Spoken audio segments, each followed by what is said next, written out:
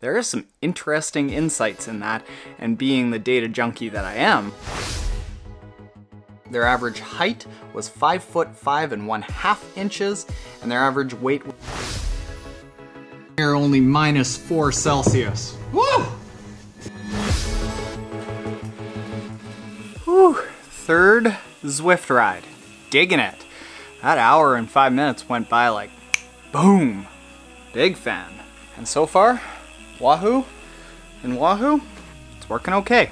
Stay tuned. Make sure you're subscribed if you want to stick around for more Wahoo and Zwift goodness as the off season and training indoors rolls around. See that biking rolling around? That's the off season, so it doesn't really roll around.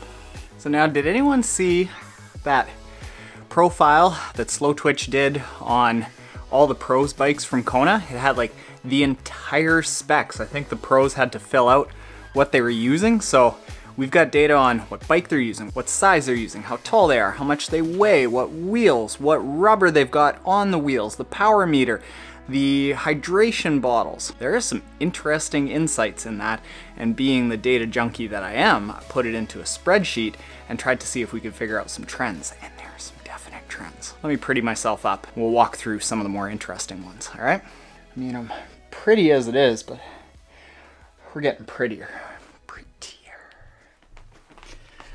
All right, Trainiacs. For starters, how do I look? Do I look smoother? Do I look more aerodynamic? Do I look like I'd be a faster swimmer? I'm not saying I did give myself a full body shave, but I'm saying I might have. Now, look at this. Look at this. This is a whole bunch of data. I'm a really big fan of spreadsheets, being a former finance nerd. Now, for starters, let's talk about the top 10 pro men. That's Patrick Lang, Lionel Sanders, David McNamee, Sebastian Kienle, James Kunama, Lorenzo Bazzone, Andy Potts, Patrick Nelson, Ben Hoffman, Boris Stein. Their average height is just under 6 feet tall, and their average weight is just under 160, coming in at about 159.5 pounds. So they're tall and lanky. The two most common bikes amongst the men were the Canyon Speed Max CFSLX and the Cervelo P5X. There are only 2 of each, so it's not like there's one bike that's really dominating the others. And those 2 bike companies are spending a ton of money getting their bikes underneath pros' undercarriages. So don't read into that a whole lot. But here's where we start getting into a few of the things that we can pull out from the data. There's not a whole lot of consistency in which front and rear wheels these athletes used. However, there is a big trend towards Continental Grand Prix 4023 mil tires. That's that tire right there. Why I've selected this tire might be the same reason that a lot of the pros have selected this tire. This tire is really, really good for racing. It's got a low rolling resistance, but it's not also so brittle that you're gonna risk punctures. When you're going on 180K basically self-supported ride, you don't wanna risk a lot of punctures. I myself have a 23 mil front tire and a 25 mil rear tire, so that the rolling resistance on the rear is quite a bit less than on the front, whereas the front is more aerodynamic because of that narrow wheel. We didn't see that with the men. Just wait, however. The most common group set by far was the Shimano Dura-Ace Di2 with 1, 2, 3, 4, 5, 6, 7, 8 of the 10 athletes that placed in the top 10 in Kona racing on that group set. And then the 2 other things that we can pull out from this data is that the most common saddle with 1, 2, 3 athletes riding it is actually our new friends over at Cobb. I believe that this Cobb 55 had 2 athletes, and then another model of the Cobb saddle had the 3rd athlete. Apparently they know what they're doing, Cobb. And ceramic speed pulleys and bearings on the rear derailleur of the bike is something that 1, 2, 3, half of the athletes used. Now, ceramic speed, I ended up showing a Facebook Live when I was at Interbike, and the difference between the spin and the drag on a ceramic speed bearing versus a traditional bearing.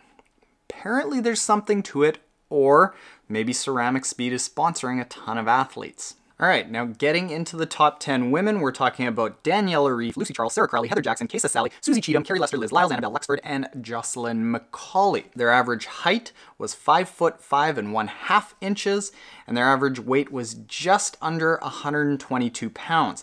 Seeing any sort of correlation between size and performance, we don't really see that. Daniela Reef is actually a fairly tall, fairly muscular athlete. So of anyone in the top 10, it looks like Daniela Reef is actually the tallest and the heaviest. She's jacked. With the bikes that they rode, the Felt and the Specialized Shiv, again, had 2 each. I told you that you needed to hang on. The interesting thing about the female riders is that, again, we don't see many trends in which wheel sets they're using, but we saw a very big trend in wider tires. So there are 24s, 25s, and there are even a 28 mil wide tire on Daniela Reef's rear wheel. Now, this is kind of counterintuitive when I think about it, because I think that the best bang for your buck on wider tires is that because the tires are wider, say it doesn't squish as much onto the ground, thus you get better rolling resistance. The more you weigh, the more the tire is going to squish on the ground. With male athletes being heavier than the female athletes, I would have thought that it was actually the opposite, but like basically across the board, almost everyone had at least one tire that was wider than the standard 23 mil. Again, with the group sets, Shimano Di2 ran away with the count, with over half of the athletes again using that group set. And everywhere else, with the bike computer, with the crank length, with the design of the bottles, with the saddles, there was no single trend that I could pick out, besides, again, ceramic speed rear pulleys being used by 6 out of the 10 athletes.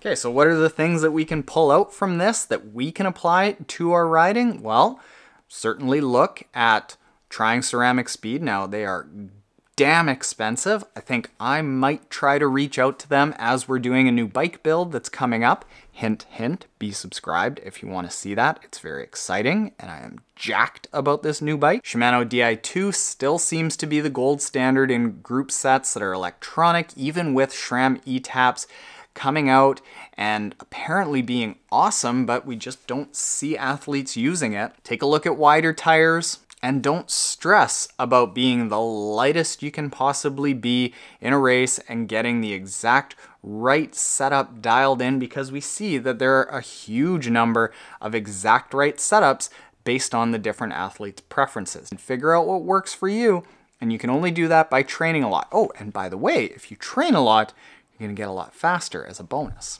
So that was interesting. That was very, very interesting. If you're interested in seeing this spreadsheet, comment below and let me know that you're interested in seeing the whole thing, and I'll send you the link to it. We can do that. Now, we are insulating Triathlon Taren HQ. It's coming along, folks. Come see, come see. Oh, it's downright balmy in here, only -4 Celsius. Woo!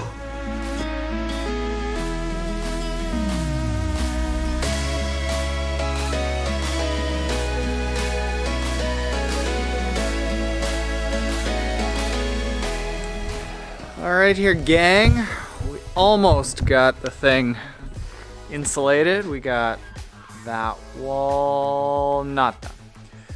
We got that wall half done. We got that wall done.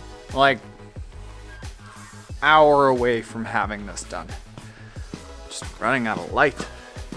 We will have many more lights once it's all done. We lit the F up. Lit up! Hi, Trainiacs. Going inside to warm up. Full on comforter on the couch time. And Stranger Things. Oh, it's good. It is so good right now.